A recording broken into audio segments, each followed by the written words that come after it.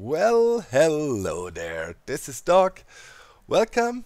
And yeah, today we need to talk about item elevators. Of course, things changed a lot in Minecraft 1.13. And item elevators are now easier than ever, but you can also do some cool tricks, as you can see right there behind me. Oh wow, this is that. A freestanding water pillar elevator. We'll look at that in a second. Oh, let me get my view right. So here is a design I just quickly whipped up, but I think it cannot be any cheaper, of a water elevator you could use, for items, right? If you want to transport items around, transporting them down, just dropping them is always the best way. But now with the bubble columns, and if you use soul sand, we will have a bubble column with an upward draft. Obviously we have super fast and very easy to make item elevators. I mean, you can see the item just go in there and then woof, really shoot up there, so they're really fast now. Super easy, no pistons or anything needed. Well, what you simply do is you use some ice if you want to, below your water stream where your items come in from your mob farm or whatever you run with it. And you go for 8 blocks if you want. You can also go shorter, it doesn't matter. It can be more compact even, because you need a sign here to hold a source block of water in check here, right? So and all the way up in the water column here, it is obviously water source blocks. Otherwise you won't get a full water column up, and only then the items would float up fast. Of course, you could do it without the soul sand. The items would also flow up, but it would be considerably slower, of course, because you don't have the effect of the soul sand. Yeah, and then you just bring it up, and then you guide it over. So here's the last source block. You can see there's still bubbles on top, and then things will flow into a hopper or wherever you want to transport your things to. For high capacity, you probably want to use minecarts to pick hopper minecarts to pick stuff up. But yeah, that's how you set that thing up. Super easy, and I tested it for quite some time with stacks and tons of items, and it always worked really fine and fast.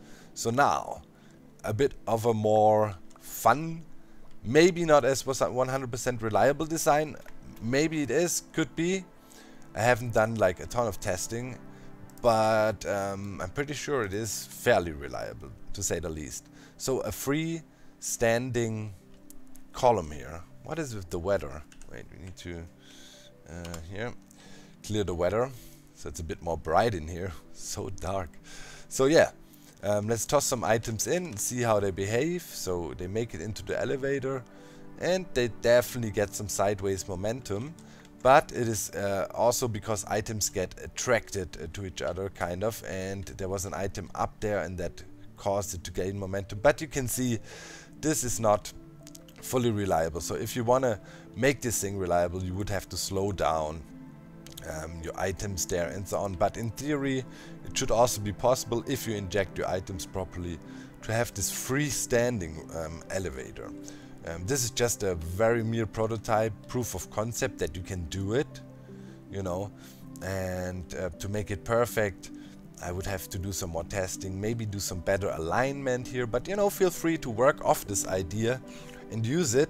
I'm quickly gonna show you how do you make even these free, water columns or freestanding water columns. And yeah, it's based on the same trick we used to make the floating sign. If you're interested how to do that, you can go back to one of the other tutorials I recently released, how to make a floating sign in Minecraft. It's quite fun, but it's a kind of a similar trick here. So we use extended pistons over the soul sand to form a little shaft where we want to put water source blocks all the way up, right? Like this. And you can do that as high as you want. And yeah, create floating water things of all sorts with that. Use your imagination. You can make, for example, a floating piece of water with a lily pad in there, free floating, which is pretty cool. All kinds of stuff. So yeah, you do this, and then you simply go ahead and remove the power source you attach. Doesn't have to be redstone blocks. Best is you do it from top to bottom, so you don't get any quasi connectivity, but switch stuff. And it's of course important that this pillar here is either waterlogged, so you could use signs in there or something, or it has the bubbles. So it is not, you know, if it's just a regular water source block, this would not work. So yeah, whoop, this is how you do it. So you just go around, remove that all, and then you made a freestanding water column. By the way, these water column things are also super nice elevators. Probably gonna do a little video about them. I did some testing with that lately. You can make some really cool stuff with that. So yeah, these water column mechanics are definitely interesting. And yeah, now, you know, this is update proof as well, and it works to swim up in it. So you can also have freestanding elevators, for example, like that in your base, which is really cool. Like if you walk in there, don't do much, it pushes you up fairly straight and nice. So this is a really nice technique. It works in Minecraft, you know, 1.13 in the latest version. I would assume, you know, it has to do with piston retraction updates with sticky pistons. I would assume they would fix that. So if you want to build these things, you probably have to do it in Minecraft 1.13. But if you made them, I'm pretty sure they would not break in later updates. If if they fix this is a buggy behavior with the piston retraction there. But I love that, and it's a fun thing to play around with. So yeah, with that said, it's also potential launch pads, you know. I mean, you could run into that, launch yourself up, and maybe go from water pillar to water pillar. Use it as jump pads.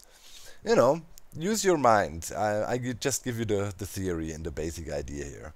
So yeah, that's that. Freestanding water columns, item elevators, all kind of goes hand in hand. Thanks for watching, my friends. I hope you enjoyed the video. I see you in the next one. Bye.